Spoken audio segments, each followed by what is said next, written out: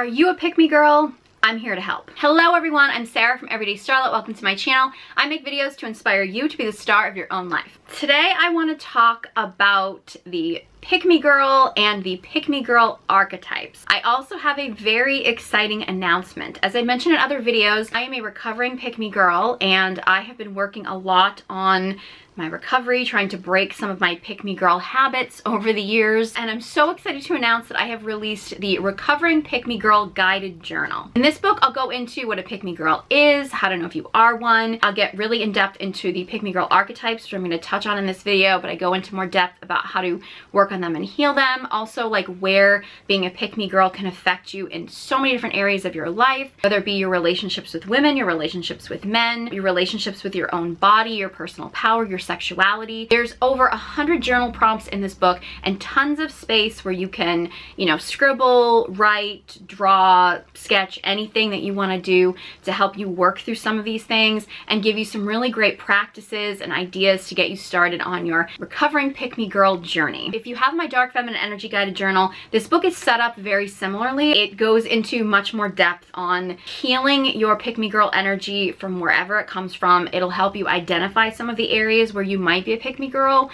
Some you may already know and some you may not know. It's really going to help you deal with some of your issues on healing desperation, learning to kind of decenter men in your life, and really help you learn to become the best version of yourself. If you're new to my content and you're not familiar with what I mean by a Pick Me Girl, I have some other videos going into this, but in reality, when I talk about a Pick Me Girl, I'm not saying it from a very judgmental place, because I think most of us women at some point in our life have a tendency towards some kind of pick me energy. It's ingrained in our culture for women to seek a man, a relationship, or just male validation in general. I don't say this in an accusatory way or a judgmental way. I want women to have awareness around this so we can heal, because basically pick me energy is when a woman gets herself into a place where she is so desperate for a man, a relationship, or male validation in general, that she's usually willing to do things that are out of her own character, possibly even compromising herself, who she is as a person, maybe even her health and safety, or the health and safety of other women, just to get that man or get that male validation. And that desperation doesn't work. It's not a good energy to be in. It's not a safe energy to be in. And in reality, it's not going to get you what you want, which if you are desiring a relationship, I'm assuming you're going to want a healthy relationship. And being in that desperation, being in that pick me energy is not going to get you a healthy relationship, because at the end of the day, pick-me's don't get picked. Or they don't get picked by quality men, because quality men are not going to be attracted to desperation, okay? In general, none of us are attracted to desperation. We don't want somebody who we feel like is desperate for a relationship or just desperate for validation. We want to be desired. We're not really attracted to people who are just desperate for a relationship. It tends to feel needy, it tends to feel clingy, it tends to feel very suffocating. So you might be listening to this and might be thinking oh yeah, that's me. I've totally been that. I've been desperate for a relationship. You might be thinking that you're not, but I think there's a lot of areas of our life as women, we may actually be operating out of a pick me energy and we don't even know it. And I wanted to create this guided journal for women who feel like they're, yes, I'm a pick me girl. I want to heal. I want to be less desperate. I want to learn to become the best version of myself. But I also wrote this book for women who might be feeling like life or relationships or things just aren't going the way that they want and they can't really identify why. And I have a lot of journal prompts and a lot of questions and practices for you to maybe identify those areas of your life where you might be attached to male attention or male validation when you don't even realize it. So yeah, I really hope that you check out this guided journal. I'm just so excited to have it available for you. I also want to make a note that in healing your pick me girl energy, it doesn't mean that you can't have a relationship. It doesn't mean that you can't desire love or even desire male attention, because I think honestly for most women, I think those things are normal. It just means that you won't be so desperate for it that you're going to compromise who you are as a person in order to get it. And so, look, if you're not looking for a relationship, you're not looking for love, you're not looking for a man or male attention or anything, then this book is great for you. If you are looking for those things, I actually think this book can help put you in a place where you'll be ready for a healthy relationship when it does come into your life. So I really think this book could be good for anybody, but I do want to get into the different types of pick me girls, or the pick me girl archetypes. I go into much more depth in the book explaining them and giving you some journal prompts and stuff to help you work through some of these different areas. Some of these archetypes might resonate with you and some of them might not. You might feel like you might be a combination of some or all of them. Most women are probably going to fall at least a little bit into one of these categories. And all of these Pick Me Girl archetypes are all a wounded or shadow side of a divine feminine archetype or of a dark feminine energy archetype. And I have videos on the divine feminine energy archetypes and the dark feminine energy archetypes. If you want to dive into healing your dark feminine energy archetypes, I do have the dark feminine energy guided journal that you can check out. But yeah, you can also check out my videos where I give you a summary of the other archetypes if you want to get more in depth into those. And then I do dive into the Pick Me Girl archetypes much deeper in my actual guided journal. But I want to touch on the different archetypes here in this video so you can kind of see if any of them kind of resonate with you. So the first Pick Me Girl archetype is the damsel in distress. The damsel in distress is actually like the shadow wounded side of the maiden archetype. Now, the maiden archetype in all of us is the part of us that is just very youthful and optimistic. And think of it as the Disney princess who's just like loving life and is just keeps that very like youthful, wide-eyed innocence, which can be beautiful. And I think it can be beautiful at any age to embody some of that within us. However, when it gets wounded, we often outsource our safety to other people. That's when we get into the damsel in distress. And the damsel in distress is the woman who is basically helpless without a man. Maybe she intentionally is, or she's acting like she is, but she's completely helpless when there's a man around. She just cannot figure out how to do anything for herself. For one thing, for most men, that's gonna get exhausting. A lot of guys, while they say that they wanna feel useful and needed, and most men do want that, when they meet a woman who is just completely helpless and can't do anything for herself, he's gonna start to feel like that's a lot of pressure on him. And for most men, if you are looking for a relationship or you are looking for love or things like that, if you really want like a masculine man, a masculine partner, he's gonna have a passion and purpose in life. And that's gonna be a big part of his life, and he's not gonna be able to drop everything because, you know, you need him to open a pickle jar for you. Some of these Pick Me Girl archetypes, I think in small doses aren't terrible. Like if you know you can open a jar, but you wanna give it to a guy and let him open it for you or something, or, you know, if you are a woman who has a tendency to do everything for yourself, I think sometimes embodying some of this, like, I'll let him take care of this for me once in a while, can be healthy. The problem is when it gets to the extreme where you get to a point where you just can't do anything yourself. And oftentimes as a woman, if you rely too much on men to do everything for you and you're incapable of functioning on your own, oftentimes you end up putting yourself in situations where you may have to compromise your safety just to have a man do things for you. And this archetype, unfortunately, if taken too far, can actually put you into some dangerous situations. So again, I'm not implying that you as a woman should feel like you have to do everything yourself or you can never rely on a man. You know, if you do have a man in your life or you have men in your life or something like that and you don't feel like you can rely on them to help you out, you really got to question why these men are in your life. However, it is still important as a woman to really be able to know that you have your own back and that you can function on your own, because if you feel like you can't function on your own without a man there, it can lead to you staying in situations that may not be healthy or safe because you don't feel the strength within yourself to be able to get out of them. So again, a little bit of damsel in distress once in a while is not the end of the world, but if you feel like you're sinking into it too deeply where you just cannot survive without a man in your life, it leaves you open to being very possibly unsafe if you end up with the wrong man in your life. Next, we have the martyr doormat. I actually did a video recently on the Cam Newton interview, and I would say Cam Newton's like third baby mama, Jasmine Brown, for sure falls into this martyr doormat. I think a lot of the trad wives do. This is actually the wounded or shadow side of the mother archetype. Now, as I mentioned before in other videos, divine mother energy is beautiful. It's lovely to have. Divine mother energy is the nurturing side, the warmth. I think of it as like, you know, making your family hot soup or a warm, like comforting hug, or, you know, just think of it as like the warmth of like a fire by the fireplace or something. Like that's beautiful divine mother energy. Mothering energy of having to treat grown men like they're children and mothering tends to be very masculine energy. It tends to be very micromanaging and controlling energy. But unfortunately, when women start doing that to the point where they are essentially mothering a grown man, they become martyrs. It becomes like, how much can I suffer for this guy and how much can I do for him to prove my worth. This is kind of like the opposite of the damsel in distress, whereas the damsel in distress is like, I can't do anything myself, I'm helpless, please do everything for me. The martyr doormat is the one that's like, no, no, no, no, no, let me take on everything and never ask for help. Let me never inconvenience a man. I'm not gonna ask him to do anything for me because I can take care of my own needs, because I want to make him feel like he's never burdened by my existence. And I want to do everything for him so that he feels completely taken care of.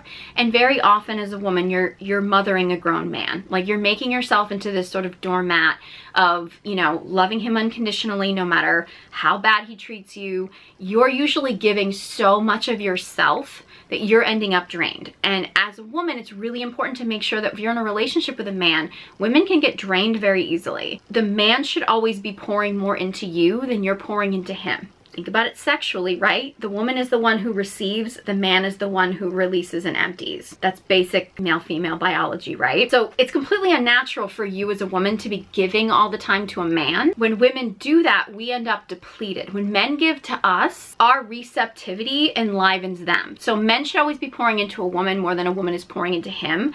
Women, when we start pouring into a man, we become depleted very easily, become doormats, and we build resentment. These are often the women that will stay married for years. They're miserable. They may or may not have communicated to a man that they're unhappy, but they're the ones that file for divorce, and guys are like, it's out of the blue. I have no idea why this is happening. It's because she's completely depleted. She's completely depleted because she's been giving so much and never getting anything back in return. That's the martyr doormat archetype. This is the woman who feels like if she just gives to a man so much and gives all of herself to a man, eventually she'll get something back in return. And men just don't work that way. Men actually start to love you more based on what they pour into you, not what you pour into them. Next, we have the object. I was going to call it the sex object, but I was afraid that that might be a problem with social media algorithms. So I'm going to call this the object, because this doesn't necessarily have to be sexual, but it primarily is sexual. This one might be controversial because I feel like there's a big message that women exploiting themselves sexually is liberating. I want to make the distinction that when I talk about the object as far as the Pick Me Girl archetype, I'm not talking about a woman who is just in a healthy embodiment of her sexuality. That's what I would call either in the light feminine archetype, it would be the lover archetype, which is more about like sensuality. In the dark feminine energy archetype, I call it the sacred slut, which is really more about like a woman's sexuality. But it's connecting to her true sexuality. It's not for male validation. It's for her own deep sexuality. And I'm a huge advocate of women learning to connect to their true feminine sexuality. So I'm not sitting here trying to shame women who are learning to embody their true sexuality. However, the object is actually a woman who is really exploiting her body, herself, her sexuality solely for male pleasure and male validation. Unfortunately, too many women today are convinced that that's liberating, but it's really not, because it's not going to be a woman's like true connection to her sexuality. It's really just a woman finding that sexuality in terms of a man and male pleasure. And I think unfortunately with, you know, porn culture and everything, I think women are often programmed, as well as men, that sex is supposed to be something that people show up for male pleasure alone. And the object archetype is actually, I think she can sometimes convince herself she's not a pick-me girl, because she can convince herself like, no, I'm being sexual, I'm being liberated, when her sexuality is still focused on male attention and male validation. It's not actually a true deep expression of her own divine sexuality. She's still outsourcing that to other people. And that's where it gets into pick me girl energy. And actually oftentimes a lot of these like Instagram models, the OF models and things like that, I mean, that's kind of what they have to do, because they're literally becoming objects for men, because that's how they're getting money.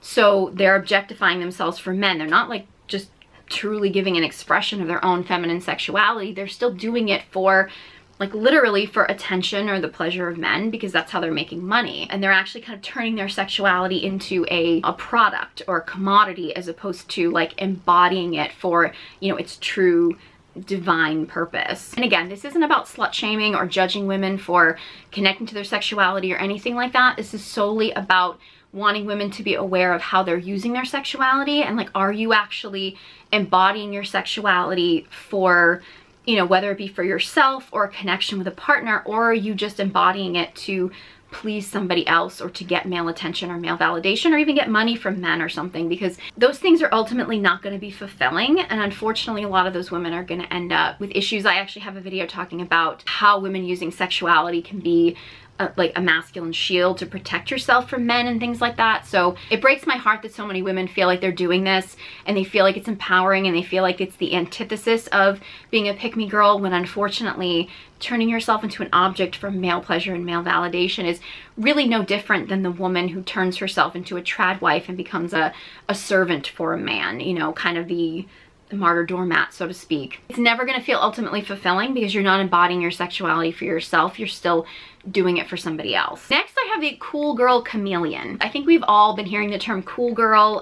There's the monologue in Gone Girl that got so iconic about the concept of being a cool girl. This is kind of like a shapeshifter. She just makes herself into whatever she thinks a particular guy or a particular type of guy might want her to be. I would say this is the shadow wounded side of the wild woman archetype, because the wild woman archetype is really about a woman just kind of connecting to her own individuality, her own just like natural instincts and things. And the cool girl chameleon is outsourcing all of herself to what other people want her to be. I actually think to a certain extent, and one of the recommendations I have in my guided journal is to watch Legally Blonde, which is actually the movie that I break down to give you information about the divine feminine archetypes. I could do a movie breakdown of Legally Blonde from a pick-me girl perspective if you want to see that, because that might be interesting. But I do think that that movie actually very much embodies, like at the beginning of it, kind of the cool girl chameleon. In the beginning of the movie, Elle Woods is like, I'm gonna turn myself into a Harvard Law student just to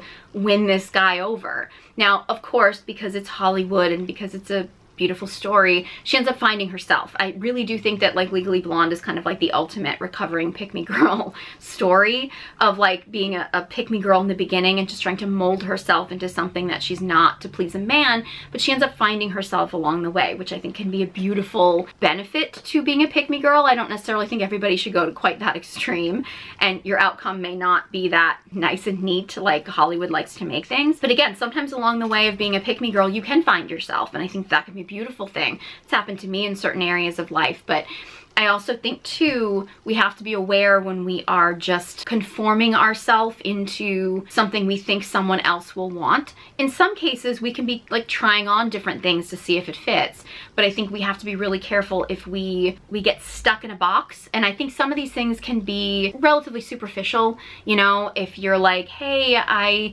like this guy and he really likes baseball, so I'm gonna start learning about baseball. Well, I mean, if you're really suffering while you're doing it, then that's not a good thing. If you're actually taking time away from really important things in your life just to watch baseball, then that can be a really downfall. But, you know, just learning about baseball just to impress a guy is relatively harmless. You might find that you like watching baseball. You might find that you hate it. You know, those kind of things can be good learning experiences, and they're not really that deep. I think, unfortunately, it can get really a lot more extreme when people start conforming to certain religious beliefs that may not feel aligned for them just to win over a guy, or even sometimes really pushing themselves into certain political beliefs or things that really aren't aligning for them just because they're trying to win over a certain type of guy. And again, this is not about me judging what somebody's religious beliefs should or shouldn't be, or their political beliefs should or shouldn't be, but unfortunately, if you start pushing yourself into some of these things just to win over a guy, or just to be accepted by a group of men or something like that, you can end up finding yourself in some really bad situations if you're not careful. Honestly, on the most innocent level, you might end up in a relationship probably with somebody who maybe doesn't truly align with your beliefs. That said, I think when you're young, sometimes maybe learning about different religions or learning about different political beliefs and stuff is, you know, hey, I think it's educational. I think it's always important, but I think you have to be really careful that you don't lose yourself in something that really doesn't align for you just to win someone over. So the cool girl chameleon, I mean, again, I do think sometimes, especially when you're young, like kind of trying on different things and different hobbies and different interests and learning more about different ideologies and stuff can be a great thing. I mean, I think we should always be learning. However, you have to be really careful that you don't lose yourself and you don't wake up one day and be like, wow, I don't know myself at all, because you've only been living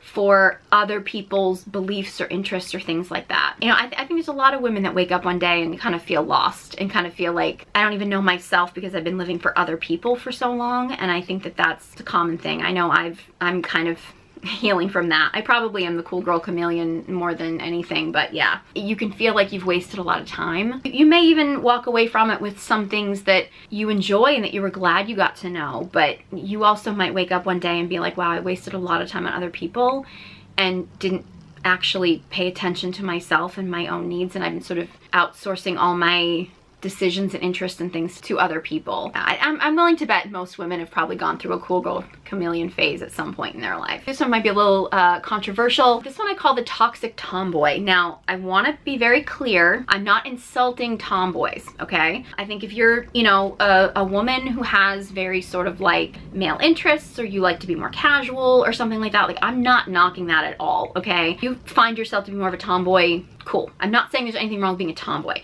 I called it the toxic tomboy because I feel like this is the woman who feels like she needs to defend men and masculinity and wants to fight for men to be masculine, but yet she wants to fight from a very masculine place herself. Kind of like she feels like she needs to be the warrior to protect men, but her argument is that men should be the leaders and don't need protecting. They should be the protectors. I have a video talking about the hypocrisy of the masculine pick-me girl that dives into this deeper. This would be your pearl, okay?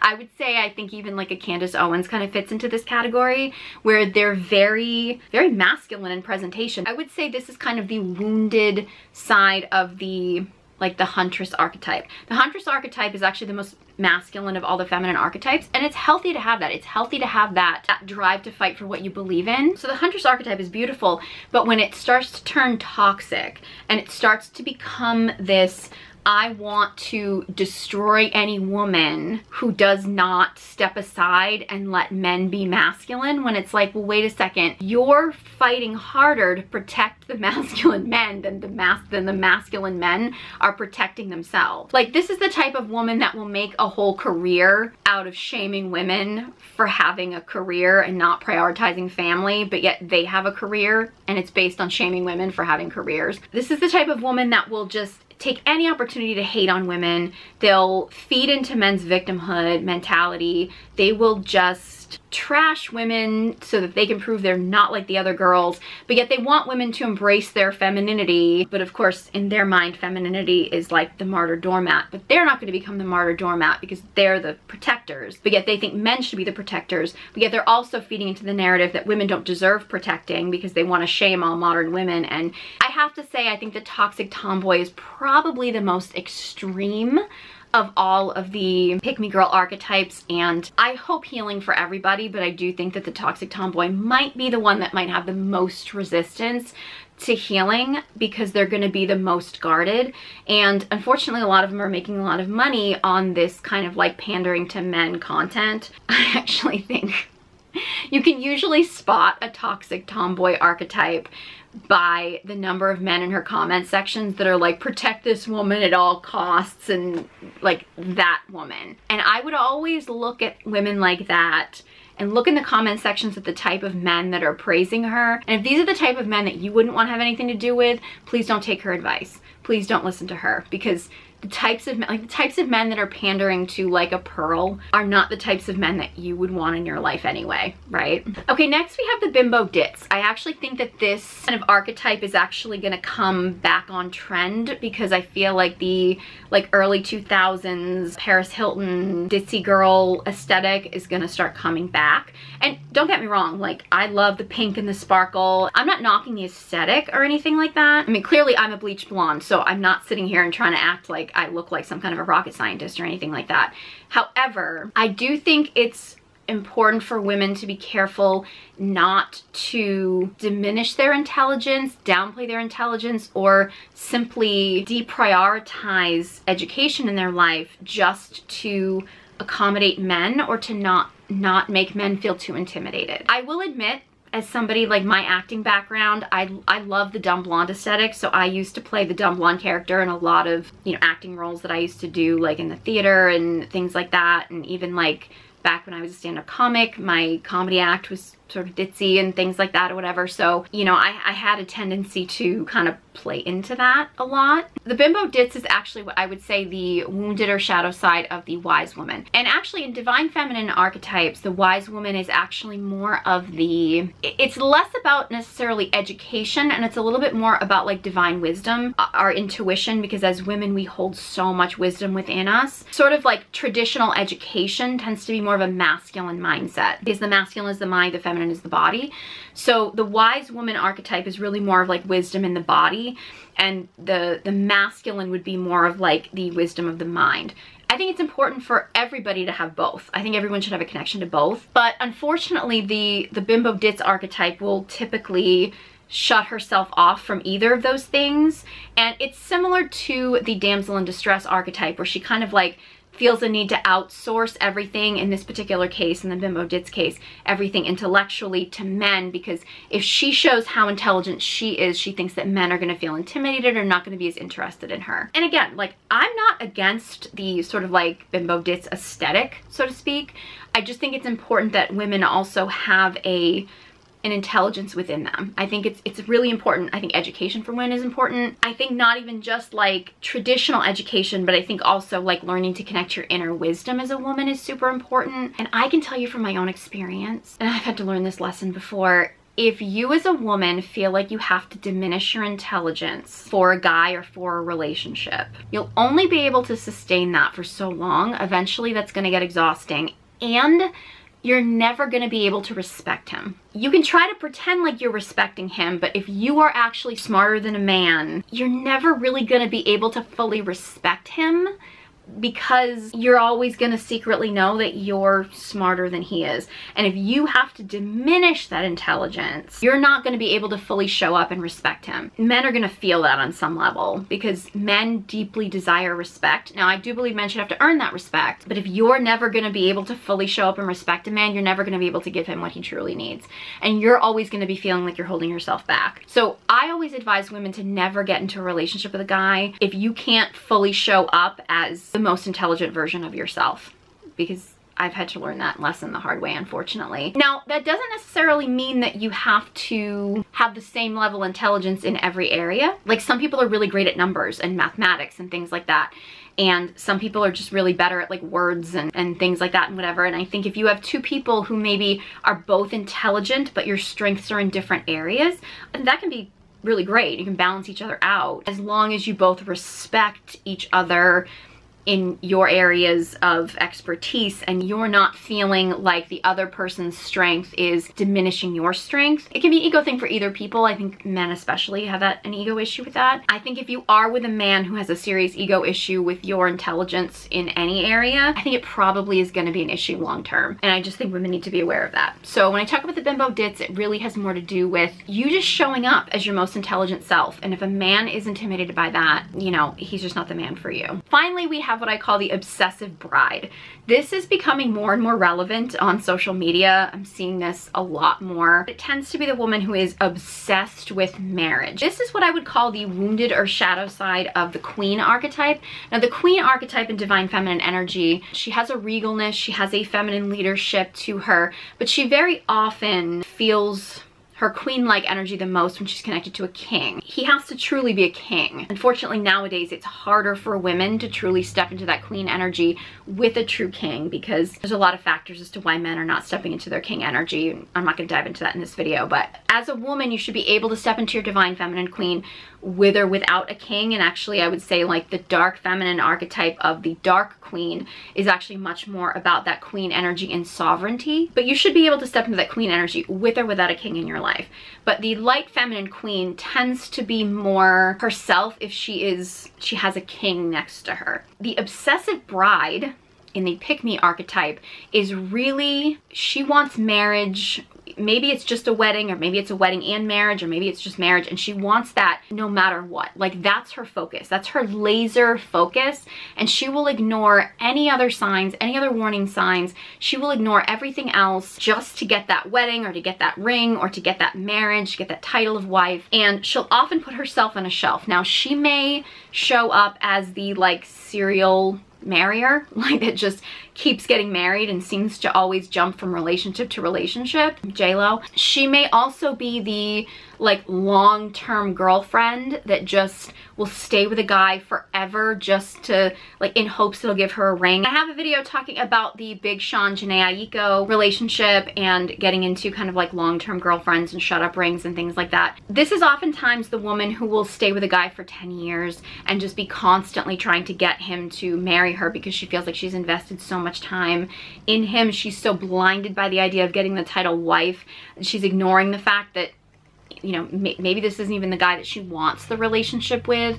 She's just invested so much time in him. So this is the woman that will sometimes badger a guy into the shut up ring. These are oftentimes the women that end up with the horrific wedding vows you see online, or the men that will just like smash cake in a woman's face because the man actually didn't really want to be married to her. He doesn't really even want to be with her. He doesn't even really like her, but she's just latched onto him because she's so desperate for marriage. So again, this can show up in a few different extremes. You know, as a woman, desiring a relationship, desiring marriage, and desiring a commitment is normal. Like, I mean, and if you don't want that, that's fine. But if you do want that, that's perfectly acceptable.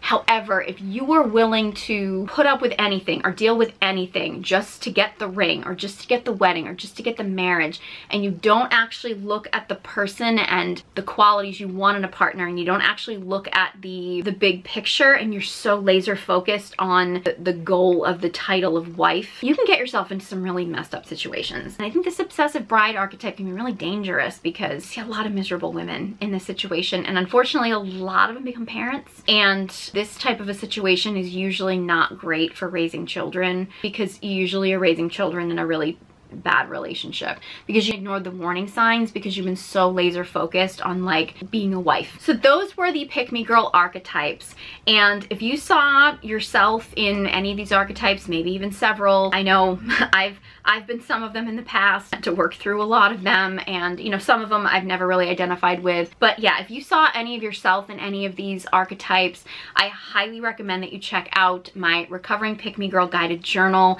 Again, there's so many journal prompts, there's some practices, and I go into, you know, some tips on how to heal from each of these archetypes, some journal prompts to help you kind of work through some of these archetypes. And I also have so many chapters and journal prompts and practices to help you heal your Pick Me Girl energy in so many areas of your life. Your relationships with women, your relationships with men, working on your inner child stuff, your personal power, your body image, your sexuality, and just learning to connect with yourself again. Because it's my belief, when you heal your desperation for a man, a relationship, male attention, and you actually start to like decenter men in your life, and you start to center yourself, you start to heal yourself and really just fall in love with yourself and actually figure out who you are and what you truly want, you're going to be a healthier, happier person. And if you do still desire to be in a relationship, which many of us will, you'll just be in a better place to find someone who truly aligns with you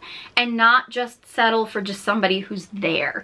You know, you can actually find a partnership with somebody who is actually going to be, you know, a good match for you. Or you'll just be, you know, a happy, more fulfilled person on your own if that's what you choose to do. Because, you know, while I do think that most women are gonna want relationship and connection, not everybody's gonna want that in, you know, a relationship with a man, you know, or marriage or something like that. This will also help you work on your own self-esteem, which can help you in every area of your life. It'll also help you in your relationships with women, so you can have better friendships, and it will help you work on some of your inner child stuff, which we all need work on. So yeah, I highly recommend you check out this guided journal. I was so excited to get this ready to share with you because I just think it's gonna help so many people, and I'm just so excited to hear your breakthroughs. If you do get the book, let me know. And if you have have any breakthroughs or anything, let me know. And be sure you leave a review on Amazon if you really love the book and enjoy it, because that really does like boost the book on Amazon. So more people can find the book, more people can get healing. Actually, the same with this video. If you do enjoy this video, this content, please like, subscribe, engage with the content, leave a comment, because it just boosts it in the algorithm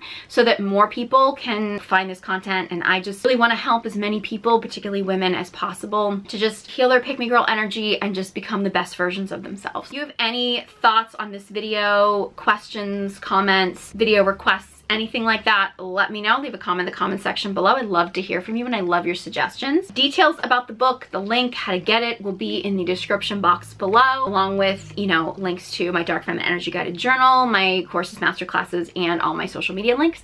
Thank you so much for watching, and I hope you join me next time.